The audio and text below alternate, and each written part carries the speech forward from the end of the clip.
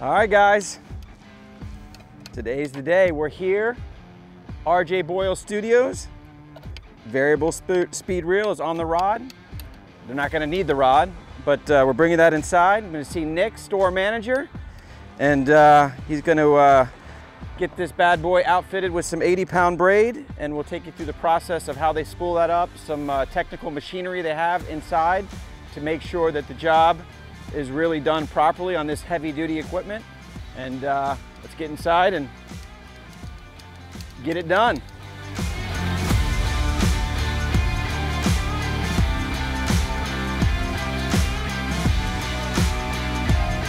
What's up, Jamie? What's up? What's up? What we got there? Here she is. This is the new variable speed that I was telling you that saved some shekels for, and getting ready to outfit this thing. And I think everybody knows who Bobby Boyle is, right? I would say so by now. And his sidekick back there, John Bassett, who a lot of people, unless they're my age, don't know, but certainly one of the best fishermen in South Florida. Phenomenal sword fisherman himself. So I'm going to turn this bad boy over to you. And we'll get you spooled up. Where are we going from here? Right back to our tensioning machine. All right, let's go. All right, guys, so we're inside the back side of the store. This is where the rod building goes down. This is where they fill the reels. Obviously, we got this bad boy sitting in the rocket launcher. So what's the setup here? How's this gonna happen, Nick? And what's the next step? Okay, so when a customer brings the reel in to get spooled, first thing we do, whether it's on a butt or not, we'll mount it up onto a butt so that we can put it in our rocket launcher, which is in front of our tensioning machine. Depending on how much line or what you're doing, we'll either back the reel with Dacron. Yeah, that was. I was thinking about that before I came in. Like, you know, obviously, braided line comes with a cost. Comes with a cost. You certainly want to make sure you have plenty of it when you need it. But like, what size braid are we going with? We're gonna go with 80-pound. Okay. That's the most universal. Okay. Do you recommend any particular brand or? We have our own brand. Okay. There's other brands on the market like J-Braid and Suffix. Daiwa has their own stuff now. And we've been using our braid for about 3 years now. Okay. It's Teflon coated. Okay. 8 strand, 8 carrier. You said 80-pound? 80-pound. Okay. Is that pretty much the standard for most guys that are doing this? 80-pound allows you to do the most with it. Okay. Some guys still use 65 for sword fishing on a real thick current day. You do see a little bit of difference in your scope, but not a huge difference. Yeah. And so, for like, as I mentioned to you coming in, a lot of guys that are be watching this video are very much novice. Yeah, and starting and out. I've been told that for the average fisherman, is it true like 65 is a little more technical and fishing 65 versus 80? 65 breaks a little bit. Yeah. 80 pounds like rope. Yeah. Okay. Well, there you go. There you go. So I like rope. Right. If you want something that's a little more reliable, you stick with the 80-pound. There's one of your inside tips in the video here today. Oh, yeah. So the 80 pounds. So we're going to do 3,000 yards of 80-pound on here. Okay. Just so if you would ever be out sword fishing and you would hang bottom, which no one hopes for that, but it happens occasionally, you can just throw another wind-on leader on there, and you're still dropping for the rest of the day. Right, right. Some guys do 2 spools of 1,500, so we'll back it with a Dacron, splice in 1,500 yards of 80-pound, put your wind-on on, and then they have a spare spool with the LPs. You have your quick change knob to where you can just pop the spool off, pop a new one on, so you don't have to try to do your bimini and your cat's paw with your wind-on while out sword fishing. Okay, I like it. Today we're going to do 3,000 yards, get a wind-on on there, put the proper amount of tension. So that's 3,000 straight 80, no backing. We're going to put 150 yards. 150 yards of Dacron. Of 100-pound Dacron. Okay. Just because fuller the spool, more speed you have. Correct. And your retrieve ratio is quicker, right? And we want to get up and down from that bottom as fast as we can. So if you don't know what that means, obviously, and when he talks about speed, obviously the lower your diameter gets into the spool, the slower your retrieve rate is going to be, right? Because can't capture as much line. You're not capturing as much line on every turn of the reel, but the fuller that spool is with line, the more line is coming in with every turn of the reel, your retrieve ratio is faster. So what does this tension machine do? So this tension machine puts pressure onto the spool, which is allowing you to put enough tension on your line when it's going onto your reel to where if you go to set the hook on a fish, the line doesn't dig into itself.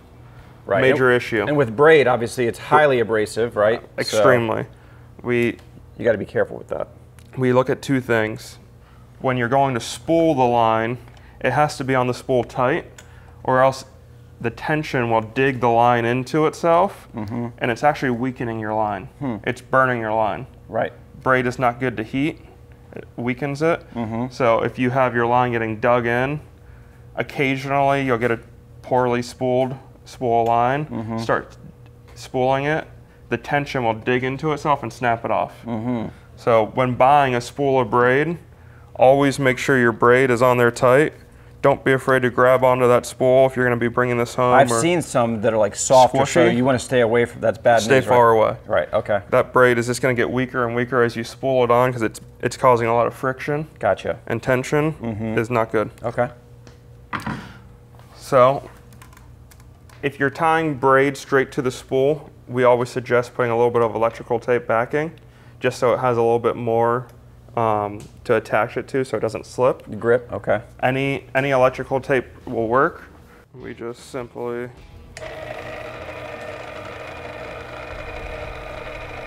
just double it up a little bit.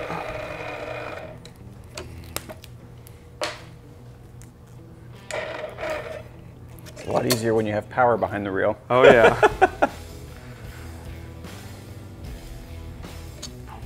We go around the spool twice.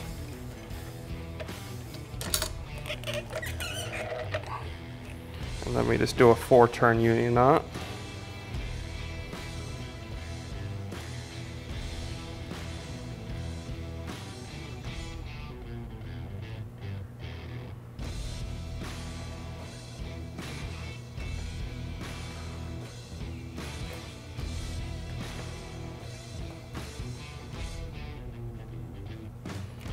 Slowly cinch it down.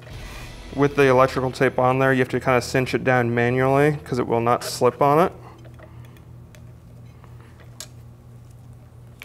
Get it nice and tight. I would have never thought about the electrical tape. That's a good. Just an extra step. You got a lot invested into a drop. That's right. You want everything to be done to where it's foolproof. Explain to them what this gadget is that you're about to insert that through. So this is your level line. You always want to make sure your braid or your Dacron wire is always in between the two standing bars and not between the frame and one of the bars. So if you're in between, once a year a guy will come to me and say, hey Nick, the spool of braid you just sold me keeps popping, dude. What did you do to me? Bring the reel in. Operator They error. bring it in. It looks like someone took a file and just grooved up the whole side of it. And I'll say, hey Steve, whatever your name is, this is your issue. Oh, my freaking buddy was drinking a beer when he was putting the line through the guide. So always make sure it's between the two bars and you will never have an issue. If you're changing your spool and the line isn't perfectly straight with it, there's a drop pin on the bottom right here.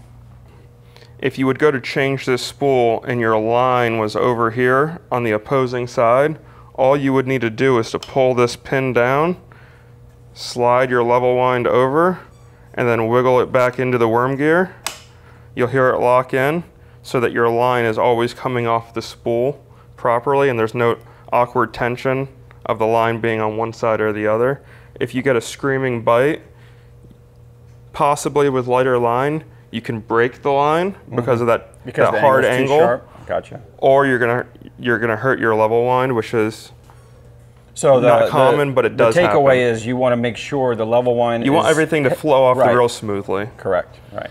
And then you just line it back up, a little bit over. So we're gonna start spooling this reel. 150 yards of 100-pound Dacron backing. Then we're gonna put your 3,000 yards on top. Okay. 3,000 yards won't fill the reel completely. That's why we're putting the backing. So that you have, one, you'll have enough room for your wind on leader, but two, your spool will be extremely full to where you're always gaining the maximum amount of line you can. Perfect. When spooling the reel from the first time, there's an override, so you don't have to hold both the buttons. If you hold the farther side of the red, the one that's closer to your speed dial and the black at the same time for 10 seconds. It will go into override mode, so you don't have to hold the buttons the whole time. Nice. With our tensioning machine, as the spool gets smaller, the tension will rise. So we always start at about 250 pounds of pressure. That's what I was asking, what that gauge was telling us. And 250 to 300 pounds of pressure is about 25 to 30 pounds of tension onto the spool. Okay. So if you were pulling drags off your reels before a trip, it'd be the equivalent of 30 pounds of drag? Correct. Okay. And for those of you guys that don't know, 30 pounds of drag is a lot of heat, a lot of pressure, right? Oh, yeah. I mean, to put it in perspective, like our our summer fishing tournaments, majority of the teams are probably fishing 5 pounds of drag, you know? So times that by 6, and you're making sure there's plenty of pressure on there to make sure that that line is being packed onto the reel nice and tight.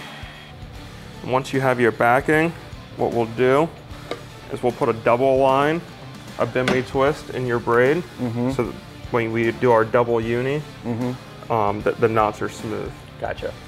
You don't want one side bigger than the other. So is it a bimini on both sides? We're just going to do a bimini on the braid side, and then we're going to do a uni to uni knot. Okay, gotcha. 3,000 yards, and we'll go through the bimini with you guys if you'd like. Okay. Okay, so once you do your 44 turns, cinch it up, roll it down. We're going to do a half hitch over one of the legs. So just the one side, not both sides? Just one side, and then we're going to do both. Okay. And the key is the finish knot. I'm sure you're familiar with the finish knot. What do they call that finishing? Is there a particular name for it, or just? We always just called it a finish knot, to be honest. All it is, essentially, it's a half hitch that you're going to wrap the line around. How many times do you wrap? We do 6. That's about what I do. Okay. With braid, we double everything. Mono, we usually do 3. All right. Take your tag end, put it up against your bimini, and then all you're going to do is just back wrap it, letting your turns line up right against each other, so that when you cinch it down, it's just a smooth pull.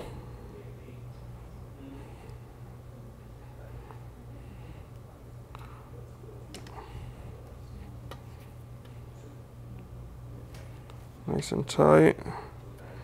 And that will keep your line from ever unraveling, those half hitches coming undone.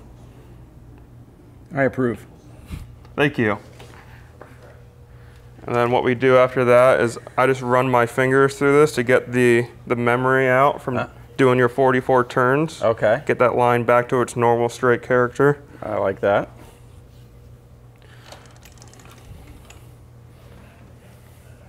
And then we'll just do a uni to uni. With how thick the diameter of the Dacron is, I do 4.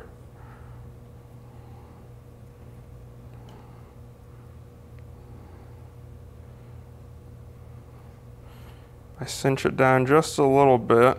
Get a little tension on it. Get a little bit of tension. Yeah. And then we'll be doing the same with the braid size, but instead of 4, we do 6.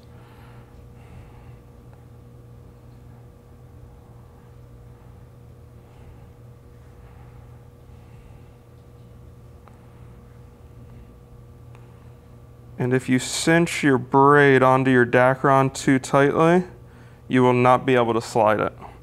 So we always get them both right next to each other, and then really get them nice and tight. By the way, I would have told you the only thing that could have made this connection better is if it had been orange and blue, because I happen to be a Florida Gator. The blue's too hard to see while you're sword fishing. Ah, perfect. You lose it in the sky. So we're gonna reset our tensioner, and we're gonna wind our 3,000 yards of braid on there. When spooling, we always get on the side, the back side of the reel, so that we can wash the line, level wind on there. if your reel's off to one side more than the other, you're going to notice a buildup on one of the sides of the spool. And you also want to always make sure your line isn't coming off of the spool to where it's rubbing on one of the corners. Occasionally you'll find a spool that has real rough edges, and you don't want anything to be hurting the integrity of your line. Yeah. So always, we're going to spool it onto the reel now with about 30 pounds of pressure. Okay. And next time you have your drag scale out, pull 30 pounds and try to hold onto the rod at the same time. Exactly. Good luck with that.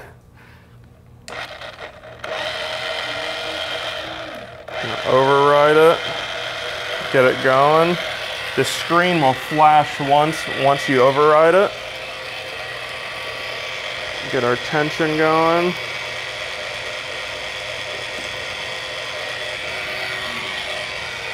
And now the fun starts.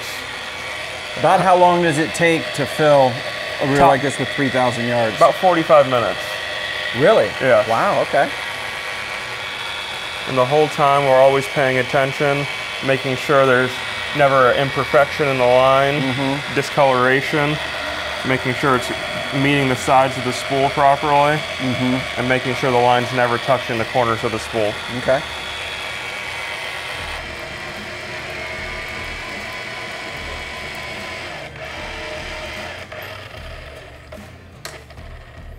$3,000 yards later? 3,000 yards later, time for another bimini, and we'll put the swordfish wind on, and you'll be fishing tomorrow. So what are we, what's the standard wind on? What are we using for leader? We're going to use, it's 150 feet of 250 pound. Okay. It's one of the wind ons that we make here. Perfect.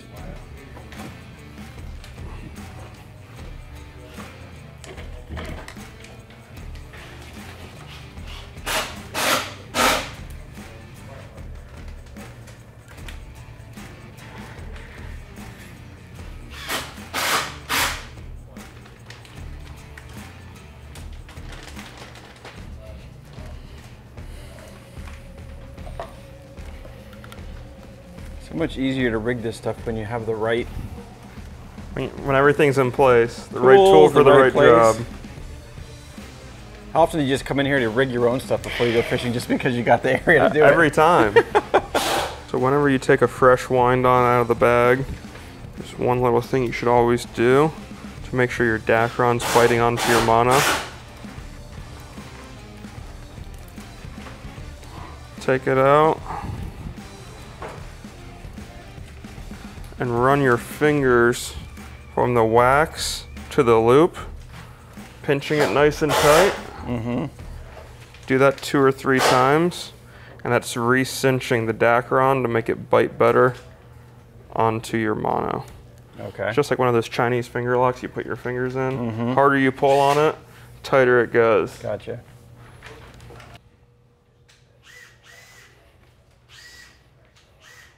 Need me to hold anything, or? I'm good. Okay. You do them so many times by yourself that when someone tries to give you a hand, it usually confuses me.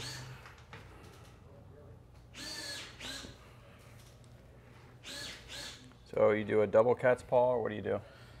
Just standard cat's paw. Okay. We do eight turns or 8 go-throughs. And then we'll cinch the braid onto the Dacron at the end.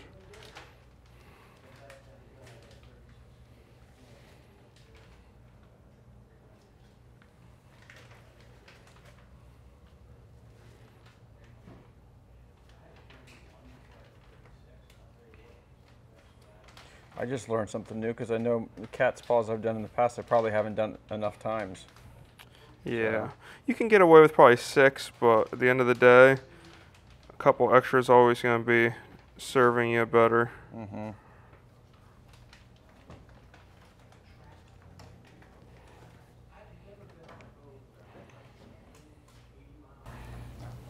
So there it is. Ready to rock. Now you said, did you say something about flossing? Or no? We already have the wax hanger on here for your lead. Yep. And when you're going to put your wind on, unwrap it like this. That helps get memory out of your line. Less memory, the better. So we just slowly unwrap it, one hand over the other, onto the floor, and we'll wind her on. What do you guys typically recommend for the leader material that's going to be actually attached to the bait? We suggest 300. 300? Yeah. That's it, huh? That's it. You're officially ready to go daytime sword fishing. I just have one final request. Hit me with it. Can you like attach a 400-pound sword to the other end of the line and just I can set you up with someone that can maybe put you in the right direction. Perfect. Well, guys, we are halfway there. So we've taken you behind the scenes at the Lindgren Pitman factory to show you all of the incredible engineering that's gone into developing, designing, manufacturing this amazing piece of equipment. Right here to inside one of their top, if not their top, dealers here in South Florida and beyond, RJ Boyle Studio. Nick Noon, store manager. We showed you how to obviously get this reel set up with your backing, with your 80-pound braid, all the way to your 250-pound wind-on. All we have left to do is go fishing, see if we can put a sword on the boat. I got Mr. Tim at LP himself that's going to be joining us, and who knows who the other cast of characters will be. So Nick, thank you, buddy, for everything. I'll probably be calling you guys for a little pre-daytime report. Until then, stay tuned. This is part 1. Part 2 is coming up. We'll see you for the next Fish Blue Water video.